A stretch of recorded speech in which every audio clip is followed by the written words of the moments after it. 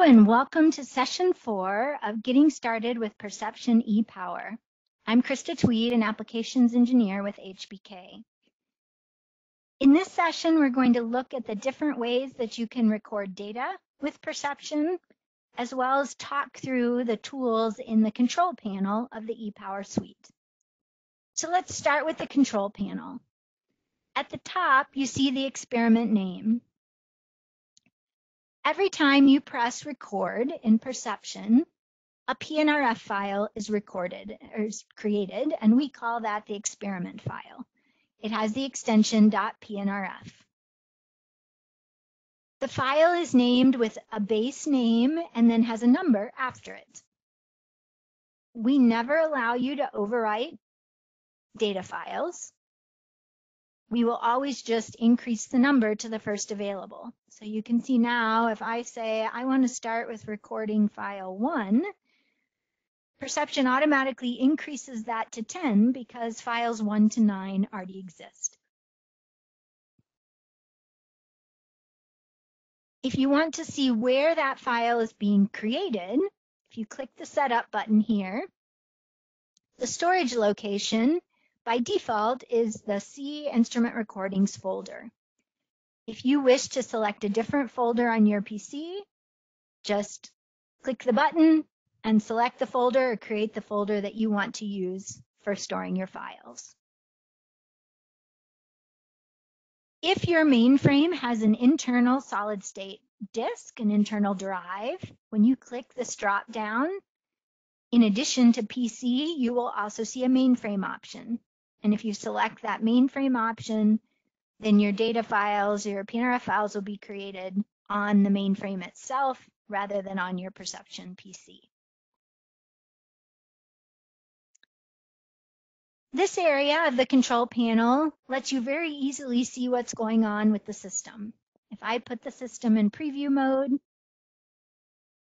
Perception tells me preview is active. This button is grayed out, showing you very clearly that that's the mode I'm in, and these other buttons are available for me to select.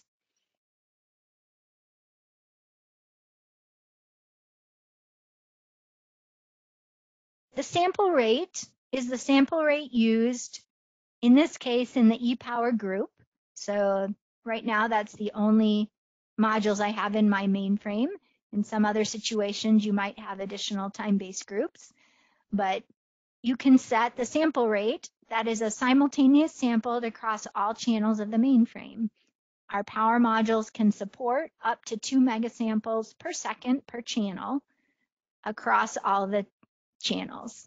In this case, I'm just selected to choose to record at 500 kilosamples a second.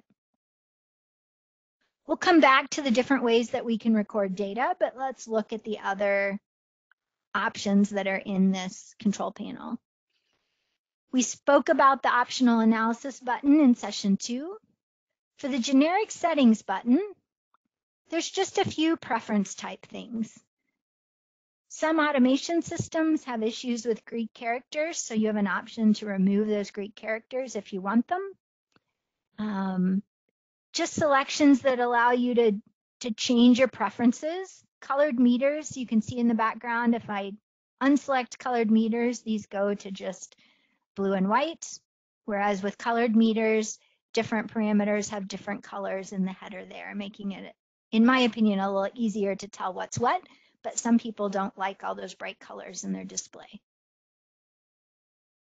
Important one, transducer selection. We saw in session 1 that through the control setup panel, you use Perception Sensor Database to assign a sensor to the current and torque and speed channels to tell Perception how to interpret that data. When you have the selection made from datasheet, then you'll have a single entry for sensors for all 3 of your phases of current and voltage. If you make the selection from calibration certificate, then the assumption is that you're pulling data off a dedicated calibration certificate that's tied to a specific sensor. And therefore, if I close this and go to my inverter setup, now I'm going to see 3 separate current transducer entries in my setup. The other thing that happens by making that selection is that perception expects each of those entries to be a unique sensor in the sensor database, meaning that a checkbox is marked in the sensor database that this is a unique sensor, and those are the only sensors perception's going to show you in that list. So I will move mine back to from datasheet. Filter usage, we default to combined. What that means is that we're allowing you to set a single filter setting for both your current and your voltage channels on your three-phase measurements. If you change that to separate, then you can set those filters individually. We generally don't recommend that because when you filter signals, you're introducing a phase shift. So that's going to shift how your voltage and current are in relation to each other if you use different filters. But there are some test situations that require it. And the final item in the bottom relates to if you're doing a set point map, and we discussed that in the video related to creating a set point map setup. Most of the other buttons I think we've touched on already. The create results allows you to automatically create new sheets for whichever component is currently active. The zero shunt button here, if I click it, my system goes into preview pause mode, and I have the option of zeroing my current and torque channels and speed channels. So if you have, most torque sensors do need to be zeroed right before your measurement starts. If you also have current sensors that you need to remove that zero, just make sure you don't have anything actively going into the channels. I would not do it right now because I do have signals applied, but you'd make sure that sensor was sitting there with not actively measuring a current. Perception will look at the amount of signal that it's currently measuring. You say zero now, and it's going to digitally remove that from the channel. If I put my system back in preview mode and I click the copy button, then what Perception's doing is just grabbing a screenshot of the current situation on there. That means I can go over and paste that into Word or some other document if I just wanted to grab a quick picture of, hey, that's interesting. What is that? The other item is freeze. If I click freeze, it just freezes with whatever information is on the screen. Click defrost, and now the screen is back to updating and in live mode. Again, a way for you to maybe capture something real quick if you freeze and then copy.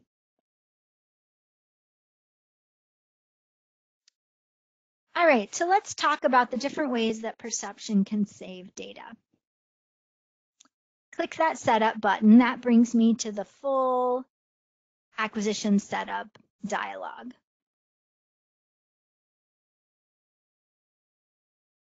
By default, we put the system in the mode of doing what I call a continuous acquisition. So when I hit start of data recording, it immediately starts recording data, and it's going to record everything until I stop. You see that in the graphic up at the top with the solid blue line. That just means it's continuous data. I'm recording everything. Now, Perception also gives you the ability to decide what information you save in your PNRF file, in your experiment file. The ePower group is our raw data. That's the data that's coming into those raw channels. If I don't want that included in my PNRF file, I click the storage button, and now you can see the dashed line tells me that ePower group data is not being saved. Add the check mark back, and I'm back to my solid blue line. In addition to our raw data, we also have all of our calculated results. And there's two different types of data that come out of the real-time formula database.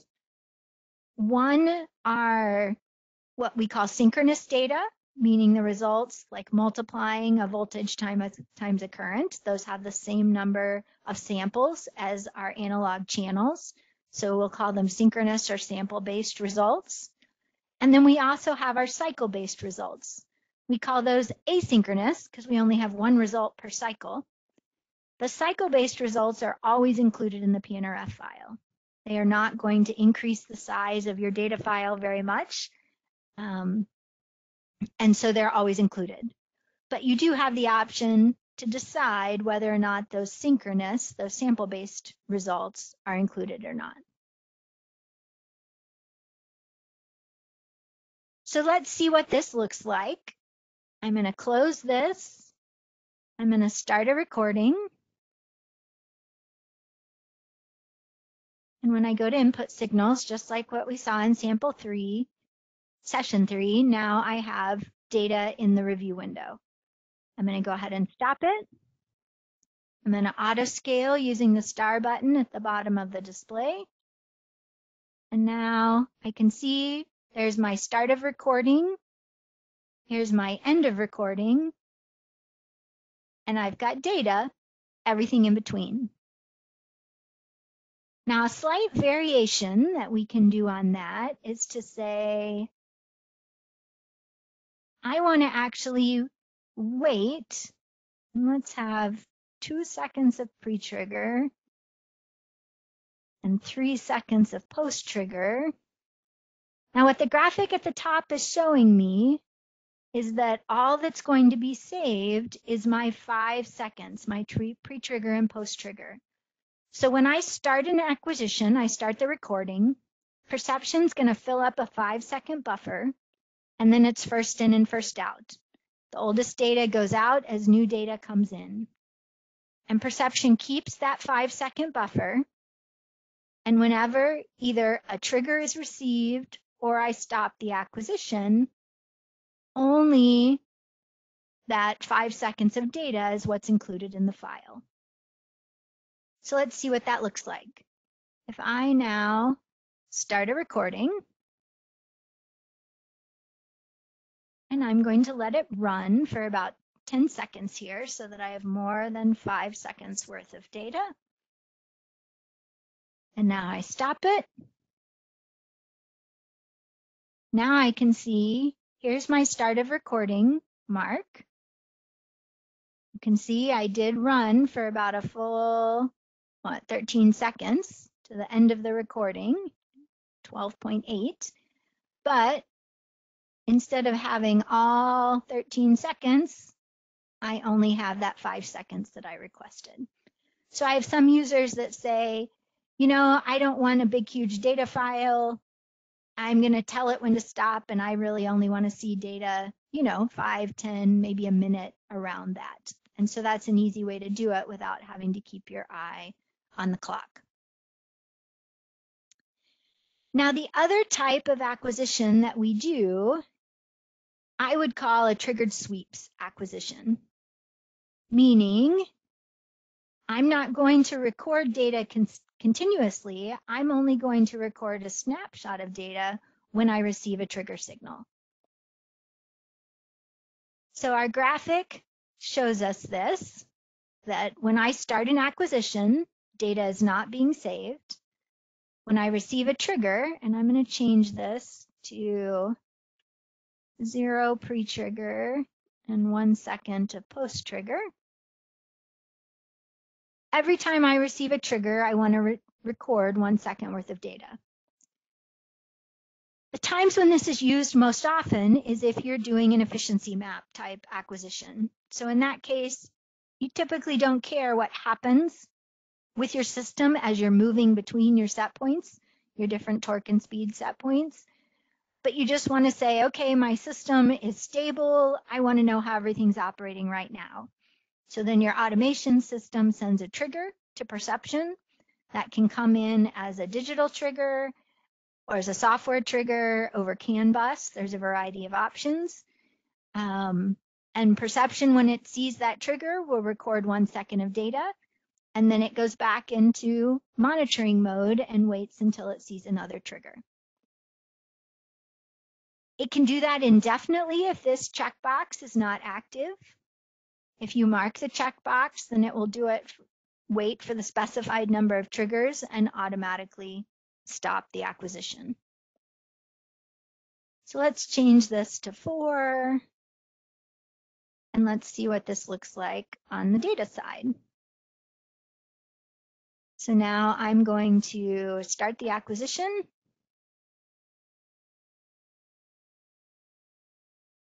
Perception tells me it's waiting for trigger 1 of 4. I'm going to give it a trigger. In this case, just a manual software trigger because I don't have an automation system set up here. I'm going to give it another trigger. Another trigger. And the final trigger. And perception will stop automatically because that's what I ask it to do. And now here's what I see in my data file. So there's trigger 1, trigger 2, trigger 3, and trigger 4. Each time I've got 1 second of data that's been saved. So that's operating in what we would call either mapping mode or sweeps mode. And that brings us to the end of session 4 of a quick introduction to perception ePower.